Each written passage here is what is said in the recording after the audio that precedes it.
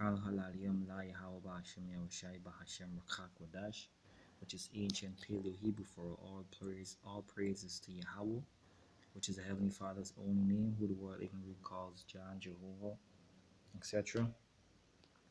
In the name of Yahweh Shai, who the world ignorantly calls Jesus, Yeshua, etc. In the name of the Holy Spirit, Rakak Wadash, alright?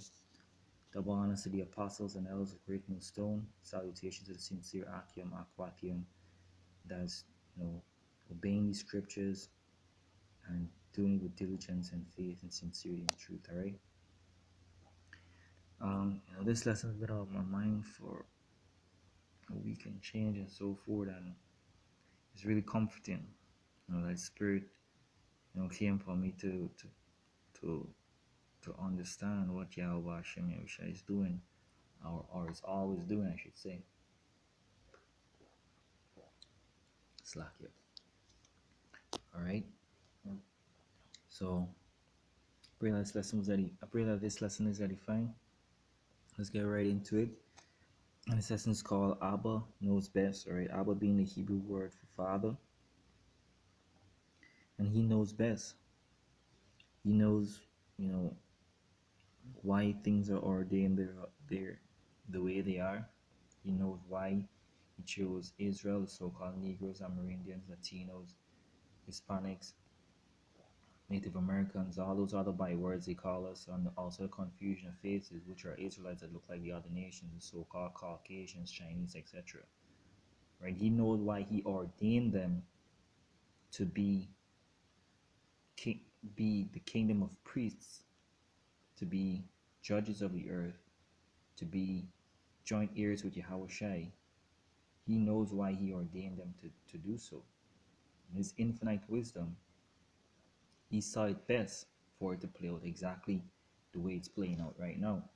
Right? So Abba knows best. He knows best. So, like the scripture says, your ways are not my ways. It's like neither are your thoughts my thoughts. This is Matthew chapter 5, verse 4 to 5. That ye may be the children of your Father which is in heaven, for he maketh the sun to rise on the evil and on the good, and sendeth rain on the just and on the unjust. So, what Esau calls an ecosystem, Yahweh ordained this world, everything that he created, to be within ordinances, within rules and an order. But the wicked that's ruling the earth right now, it says so in Job 9 and 24, wants to throw things out of order. The earth is given into the hands of the wicked. If not, who is he? He covered the faces of the judges. So everything is all for Yahweh Hashem Yahushai best interest, because this is all about him. It's not about us. Alright, and the rest of the world will soon learn that. Alright, this is Matthew 6 and verse 25. So let's take it to a little deeper. Therefore I say unto you, take no thought for your life, what ye shall eat or what ye shall drink, nor yet for your body what ye shall put on. Is not the life more than meat, and the body than raiment? So, our life is more important than these things. That's what Yahweh shall seek for. He is the God of the living and not the God of the dead. So we don't have to think about these things, or we shouldn't think about it. Israelites especially, because we know our Creator. We know the Creator. Because there's only one Creator. This is verse 26. But behold, the fowls of the air, for they sow not, neither do they reap, nor gather into barns, yet your heavenly Father feedeth them. Are ye not much more better than they? So we being better than the animals, Yahweh Shai created a system that flourish with bountiful food for them, so to speak. Because we don't set food for them. We don't have to do anything. They are self-sustaining. If you go in the jungle is flourishing its own thing, but the ecosystem is dying because or The creation groaneth, I should say, as the scriptures say, because Esau is poisoning the air, the water, and everything else. And he's trying to throw everything out of course. But Abba knows best. Abba gave Esau his chance, his blessing, and he's going to live it out, and then he's going to punish for the things that he did, you know, just hardcore slavery and then annihilation. This is verse 32. For all these things do the Gentiles seek, all right? And these Gentiles are talking about the heathens, all right? There's two sets of Gentiles in the scriptures, just to put that out there. For your heavenly Father knoweth that ye have need of all things, of all these things. So I will now know everything what every man need, and he giveth every man according to his work, right? Let me get that real quick. I think it's in Revelation. Let's see. Yeah, Revelation chapter 22 and verse 12. And behold, I come quickly, and my reward is with me to give every man according as his work shall be. All right. So let's go to Job, verse 8 and verse 3. Slakia, chapter 8 and verse 3. Doth the Most High pervert judgment, or doth the Almighty pervert justice? So the Most High is not unfair. He's not unfair. Whatever you sow, that's what you reap. All right. And Yahweh Hashem Yahushai see it fit to wake us up in these times, to make brothers follow the truth, to make our women disorderly, acting like whores, acting like men, acting like if they know all the answers to this thing. Yahweh does not pervert judgment. So everything is going to line up according to his will, all right? This is Job chapter 8, verse 20. Behold, Yahweh will not cast away a perfect man, neither will he help evildoers. So Yahweh knows it best that if he help an evildoer, he will just spit in his face. Hypothetically, not literally. But that's what they did unto his son, you know. That's what they did unto his son. So it's like if they did to the father, all right? And they're gonna punish dearly for that, all right? Now this precept is one of my favorites, right? And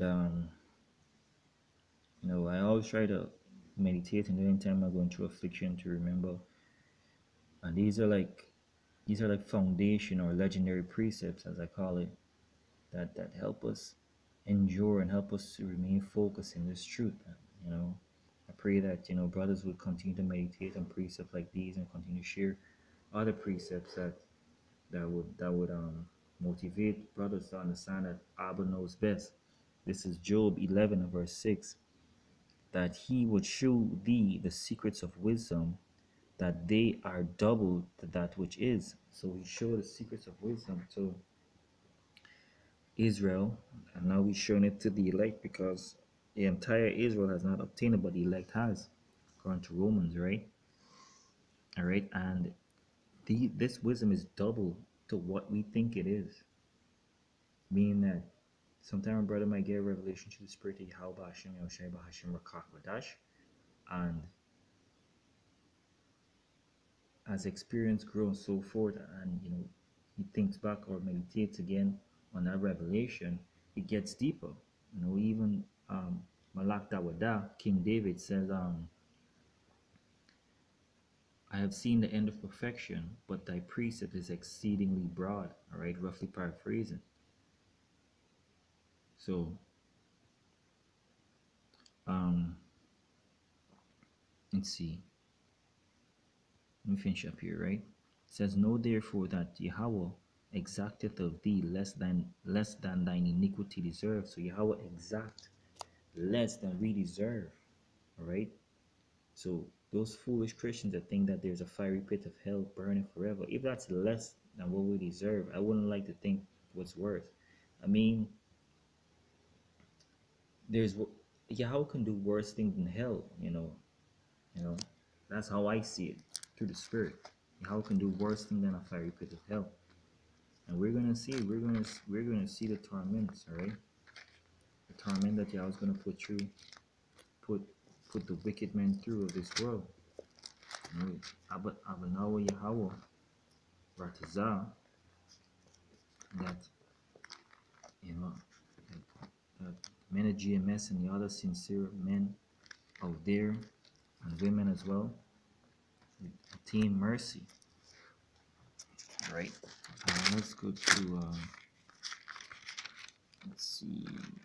Oh yeah, this is a classic. 1 Corinthians 10, verse 13. There hath no temptation taken you, but such as is common to man. So the temptation that we experience, the afflictions, the punishment, the infirmities is common to man. He's not going to give you some outer world shit that's going to break you. All right, that's like those wicked ass Jake who send one of the brethren to hustle their wives or whatever to see if they would cheat. Yahweh's not going to do that. All right, he's bigger than that. But Yahweh is faithful, he's trustworthy, and he's loyal, who will not suffer you to be tempted above that ye are able, so he won't give you more than you can bear. All right, like the scripture says, he give you less than you deserve, and it's not more than you can bear. All right, it says but will with temptation also make a way to escape, that ye may be able to bear it. So he's gonna make a way for us to escape, that we may be able to bear it, bear whatever we're going through, you know. I'm gonna save that one for last. Let's go back to Job chapter 1. This is a classic. Job chapter 1 verse 20. We're gonna read from 20 to set the tone. Then Job arose and rent his mantle, and shaved his head, and fell down upon the ground and worshipped, right, and said, naked came I out of my mother's womb, and naked shall I return thither. Yahweh gave, and Yahweh hath taken away. Blessed be the name of Yahweh. Job had this understand. That's why the apostles and elders of Great Millstone say it through the Spirit, or teach through the Spirit, that we come in the spirit of Job, iL-Mawath, which means persecuted and hated, right? So he had the understanding that Yahweh knows best. So he takes away things that would affect us negatively, and he gave us things that will affect us positively, and vice versa as well. In his infinite wisdom, he knows a combination of, he knows every single combination by heart and by spirit, because he created all things and he's all things. All right, and brothers gotta keep meditating that Abba knows best. So if there's a woman and the Most High took away from you, if there's a job that you wanted and you didn't get it, if there's a spot that you wanted to preach at and you didn't get it, you know, there's a precept that you want to bring out, you didn't get it, you know, Abba knows best. You know, everything is ordained according to Abba Yahweh Bashem Yahushai will. And this like I was watching Infinity War, Avengers Infinity War, and Doctor Strange, the Warlock, he had the time stone. So hey, spoiler alert for brothers who didn't see that movie here yet, right? But anyway, he calculated every single scenario. So Yahweh Hashem Yahushua has calculated every single scenario, whereby he see fitted for it to play out this way, you know. And he wrote it down in these beautiful words, man. I love this. I love the word of Yahweh Hashem Yahushua. You know. Anyway, this is a precept that's been resonating for months now, and it's very comforting. All right, this is Romans 8, verse 28. And we know that all things work together for the good. All things work together for the good to them that love Yahweh, to them that are called according to his purpose. All things work together for the good. All right. So Yahweh Hashem Yoshai has ordained everything to work out for the good for his elect. That's something. All things, every step you make, every breath you take, Every precept you bring out, every struggle you fall and you get up and he picks you back. All right, this is ordained for the good. So let's get this precept here real quick. Another one of my favorite. And this is precept that we bring out, but in the context of this lesson, that's that's how the Spirit led me to bring it out. All right, this is Sirach 22 verse 6. A tale out of season is as music in morning, but stripes and correction of wisdom are never out of time.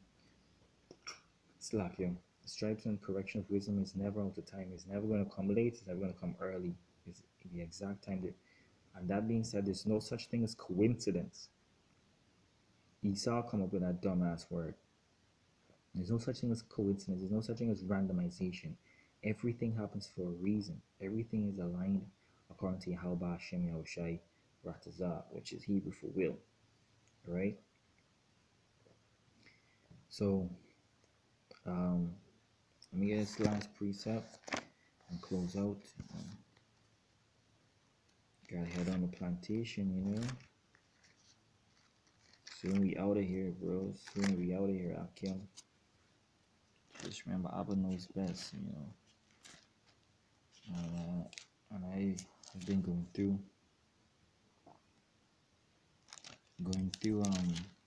some affliction and trying not to complain, but trying to seek out Hashem Yahushai more and understand what he's trying to show me, what he's purging me from. You gotta pay attention. Gotta pay attention to when Yahweh Hashem Yahushai talks to you or showing you signs and so forth.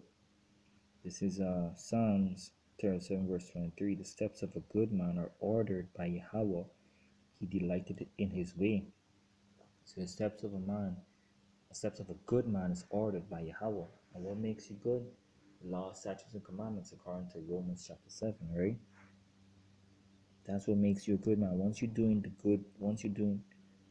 the things of this book, Yahweh Hashem Yahushai is gonna order your steps. He's gonna make sure that you don't go down a road where you might get robbed. You don't go down a road where a woman might make you follow the truth. Everything is in his hands, I hope I don't sound redundant, but this is something that we really should think about, right? That Abba knows best, right? Verse 24, though he fall, he shall not be utterly cast down, for Yahweh upholdeth him with his hand. So though you fall, Yahweh know that it's like, a kid riding his bicycle and falls, and Abba know Yahweh just picks him up, dusts him off, put a band-aid if you bruise or whatever. And then band-aid will be scriptures, right? It was neither herb nor modifying plaster that brought them back to hell, but thy word. Right? Roughly paraphrasing Wisdom Solomon precept. Verse 25, I have been young and now am old, yet I have not seen the righteous forsaken, for nor his seed begging for bread. So the righteous will never be forsaken, nor his seed nor his children or his bloodline begging for bread. Right? And there will come a time in famine when there will be famine all over the world, when the elect will be eaten well, Yahweh Hashem Yahushai. And we're blessed in that. We're blessed to be of that number, Alright, and with that, I pray that this lesson was edifying. To Yahweh Hashem Yahushai for putting the spirit on me for do this lesson, to exhort brothers. And all praise to Yahweh Hashem Yahushai, Bahashem Rakakotash, double honors the apostles and all the great millstone. Salutation to the sincere Akim, Shalom, Brakatam.